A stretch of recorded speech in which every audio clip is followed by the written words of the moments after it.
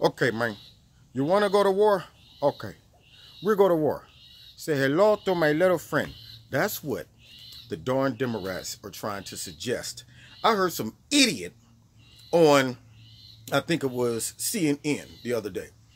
And he's talking about how these 12 new indictments about the Russians who hacked our election is an act of war. Really? An act of war?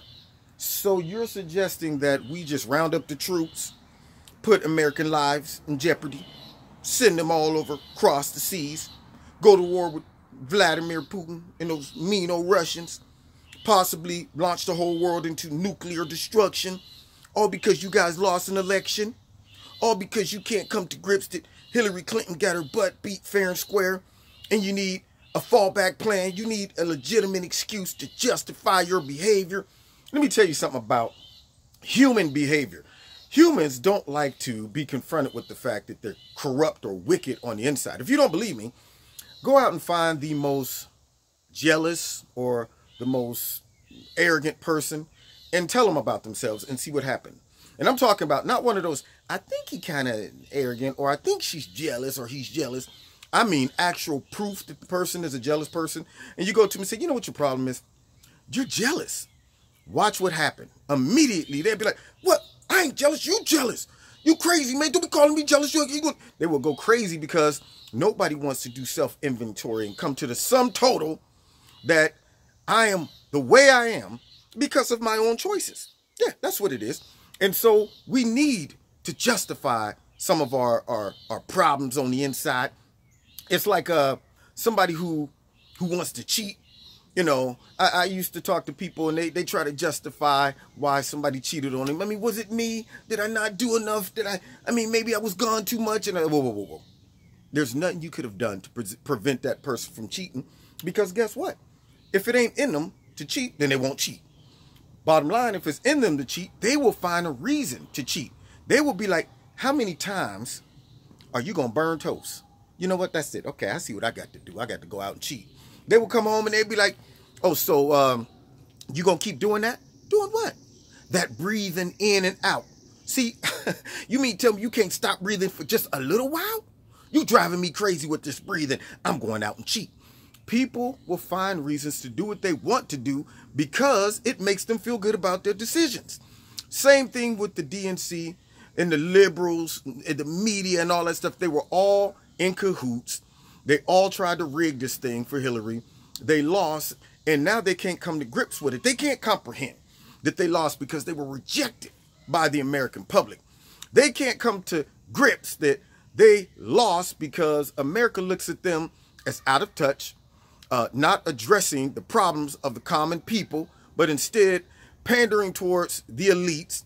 They can't come to grips to think that all of their data, all of the polls, all of that stuff was flat out wrong.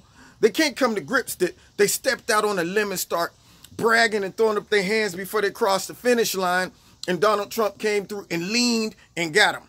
They can't come to grips with that. They can't come to grips with that people outside of New York, Washington, and California look at them and say, why should we take advice from you guys? They can't come to grips that Americans actually like America and want to still remain a sovereign nation and want to still remain a superpower and want to still have pride in our country. They can't come to grips with that. They just assume that the problem is not us. The problem is all of you. That's the thing. And so now to justify that, to justify their anger, to justify their hatred, to justify their loss, and to make them feel good about themselves so they can sleep at night, they have to say something else must have caused this loss. And it couldn't have been us. We didn't make no mistakes. It was the Russians. But here's the problem with this. They're going so far with this Russia narrative that they're willing to risk America going to war with Russia. Now that is, to me, reckless. These people who are talking about Donald Trump shouldn't even meet with Vladimir Putin. So do you think that we shouldn't have any open lines of communication with our enemy, one of our main enemies? Do you think that the old saying, keep your enemies closer than your friends, You think that's just an old wise tale? There's some truth to that. I need to know what's happening so we don't make no reckless, impulsive decisions and push a button because we don't have any communication. If some ships start moving, I need to be like, Vladimir, what's going on with these ships? You know, don't worry, the ships are just moving. We're moving. Okay. Thank you for explaining. But if I don't know, if I don't have any communication, I might be tempted to blow the ships out the water like Battleship. You all remember that. You sank my battleship. Yeah. So for them to get out there and push this narrative is reckless. So this guy's on TV and he's talking to a CNN reporter, which, like I said, I just don't know what's happening. Maybe it's because the ratings are so bad right now. They're trying to make it seem like they're non-biased and they're throwing a couple, I won't say fastballs, but they at least throwing underhand, under pitch, you know, one of those. Yeah, because they were setting it up on the tee for all of these people that came on, just knock it out the blocks. They weren't even a softball, just set it on the tee, let them hit it. But this lady actually threw a couple underhand balls at this guy because he's on there and he's talking about how horrible these indictments are. And there's 12 of them. And I'm going, no, wait. It's 12 people, one indictment. And in that indictment, nobody's coming here. They're not going to say, darn it, darn Americans, we've been indicted. Let's go ahead, man. Let's go ahead back and stand trial. They're not coming. But nonetheless, he's on there acting like this is the worst thing ever. And the stuff that they describe that Russia did, I'm going, okay, is this the first time they did this? Are they the only ones that ever did what they did? You guys are the ones that left your server wide open. John Podesta's darn password was password. That's his fault. I mean, why aren't y'all upset at the fact that Hillary just left her server butt naked? Nothing to cover it. Just said, go ahead out with no clothes on. It's like walking out the bank, leaving the door wide open with a sign that says, be back in 15 minutes. Doors are open. Come on in and wait, and I'll return and take care of you. No. That's just a big billboard for all the criminals to say, you should come in and steal the money.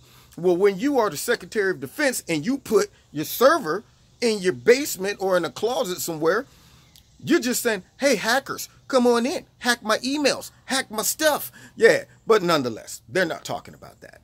It's all about Russia. They don't ever want to say, let's point the blame to the people that actually are responsible, but instead, let's go and find some other thing to point the blame on. You know, so he goes on and he's talking about how these men violated our democracy, and this is an act of war. And the lady says, well, you know what? Donald Trump criticized you guys of not turning over your server to the FBI. And so my man just pivots. You know, he's like, you know what? We've complied with the FBI. Never said we turn the servers over. We complied with the FBI. And, you know, I'd rather talk about how Donald Trump is aiding Vladimir Putin right now. And I can't even believe he's going over there to meet with him. And she brings it right back. And I'm going, whoa, is that a CNN commentator? You got to be kidding me. But nonetheless, she brings it right back. And she's like, yeah, but that doesn't answer the question. The question is, why didn't you turn over your server? And he started to get a little concerned. He had that look on his face like, whoa. This isn't in our contract. You know what our contract says with you guys. You're supposed to make it look like you're asking the serious questions, but you're not supposed to ask me stuff to make me think. Don't make me do stuff. And so he answered it the second time, but it was like unsure answer, like, we complying with the FBI? For the most part, we kind of complying. But anyway, I'd rather talk about Donald Trump and all of his wickedness. And I'm going, you know what?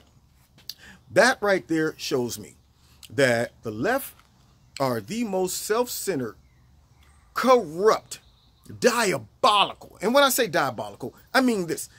They sit around, it's not impulsive evil. It is diabolical, methodical, well thought out, strategic evil. It's how can we launch a coordinated attack to destroy Donald Trump, destroy conservatives, to destroy the United States as we know it today. And we hate Donald Trump so much, we would risk blowing up half of America, if not more, just so we can get back into power and save ourselves from looking embarrassed. We're going to tell him, don't take the meeting. We're going to tell him this is an act of war. We're going to push this narrative through the media, but we're not going to say, you know what? We contributed to this because we were reckless with our server, and Obama, he didn't really do anything anyway to prevent this, even though he had the intel. And if Hillary would have won, they would have never been running around talking about it's the Russians and they tried to hack our democracy and we're at war. They wouldn't be doing that. Yeah, they would have just went on business as usual. But because they lost, now all of a sudden we got to go to war over them getting they butt beat. They're like that cousin that is always dragging you into trouble because they got they butt beat. Yeah, what happened to you? Man, it was like 5 of them. They jumped me. All I was doing was out talking crazy and reckless. And then I kicked over all their motorcycles and they fell down like on Pee-wee's Big Adventure. And then all of a sudden they grabbed me and asked me, are you aware that this is the secret meeting place of the Hells Angels? And I was like, no, nobody hit me to that, dude. And then all of a sudden, it turned ugly, and there's a dun dun dun dun dun dun, and it was crazy, man. Let's go get them. And I'm going, why should we go get them? Because you don't know how to act. Because you got yourself in a pickle. So we're going to risk our lives trying to save face for you. No, we're not going to do that. And so they're trying to push this Russia narrative. And I'm glad that President Trump is going through with meeting with Vladimir Putin, because that's what he should do. He should meet with all of the world's major players, and fill them out. And what makes me mad is they don't care that they are ruining potential diplomatic negotiations with Vladimir Putin, with Russia, with all of these other countries, by driving this phony false narrative that Russia is responsible for them getting their butts beat. When Russia had nothing to do with that. It was just a good old-fashioned butt beating. It was one of those things where you just got beat up and you got to take it. Like, you got me, man. That was a good one. I wasn't even, you know what? I was dipping and dabbing and it, bang, you got me. But instead, you come home like, man, only reason I lost because I slipped. Man, mud was in my eyes, and then the sun glare, it was crazy, man. And then, I ain't had my shoes on, man, and it was temperature, man. Then I was thinking about all the homework I got for tomorrow. And next thing you know, man, I saw that right coming, and I was going to slip. But then, man, you ain't hear that one dude call my name? He's like, yo, Kev. I looked for a second, turned back, bink, knocked me straight out, man. That's the only reason I lost, though. That's the only reason I lost, And so, instead of them just taking a butt beating, they're going, it's everything but us. And they'll never learn until they come to grips that we're the sum total of our own choices. So, therefore, don't drag us, the American people, the whole country, through the mud in potential war because you can't take a butt whooping. Just take the butt whooping like the old days. Nobody got to go home and get guns and go shooting. You just got your butt beat. My first fight on the playground, my brother and I, we was on the playground. I ain't want to fight. I ain't want to fight at all. I'm standing on the playground. These 2 boys jumped my friend Craig. They're beating his tail. It looked like a cartoon, y'all, where you just see the puff of smoke and fists and stuff coming out like this. And I ain't want to fight. I ain't want no trouble at that time. I was only like 7. And my brother was sitting there, and he like violence. He looks down. He said, "You just gonna let your boy get beat up like that?" I said, "What you want me to do?" He said, "You better get in there and help him." So I picked up a rock, went over and hit one of them in the back with the rock, but the rock created the distance. I'm like, hey, you know what? I'm back far enough so I can. And so my brother said, a rock? Pushes me into the back of one of the dudes. He turned around, fired one. I saw the fist coming from far away, right in my eyeball. Stars, canaries,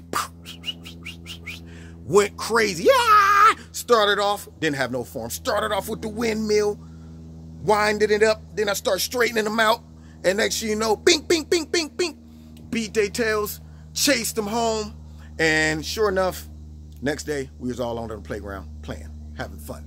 They just got their butts beat. They didn't go home and get guns. They didn't say, now we got to go to war. They just went home and said, we got our butts beat. Hey, what y'all doing today? We getting together and play? Well, that's what the Democrats need to do. You got your butts beat. Now you should just come to the Republicans and say, all right, so what y'all do? Y'all want to work on some immigration reform? Yeah, because we did get our butts beat. Yeah, y'all want to work on these taxes for real, man. Y'all want to do some, bipartisanship type agreements. But no. They're throwing a fit. They're holding a grudge. They're trying to drag everybody in, because they dumb. The dirty dumb D's.